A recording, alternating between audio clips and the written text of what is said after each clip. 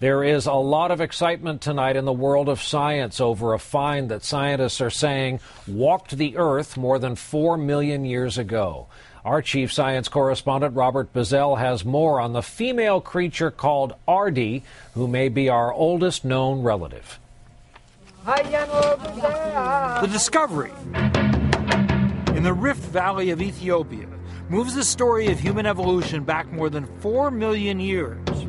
Researchers say it will be one of the most significant scientific achievements of the decade. We found an amazing time capsule. We found a layer of about 3 meters of sediment that we've been able to trace across a landscape for miles and miles. The biggest find? The fossil bones of a female creature the scientists call Ardi.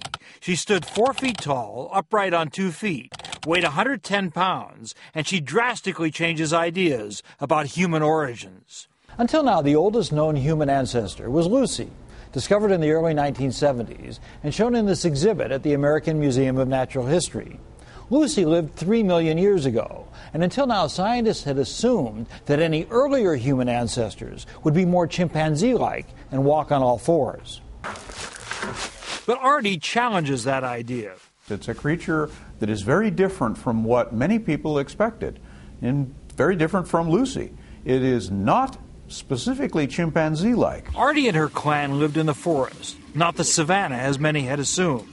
Scientists speculate that in this environment, males walking upright could carry more food, making them more attractive to females. What would naturally follow is that females would begin to target specific males who would supply them with food on a regular basis. The latest understanding of our distant past, I wonder how old a time that remains fascinating to human descendants of Ardi of all ages.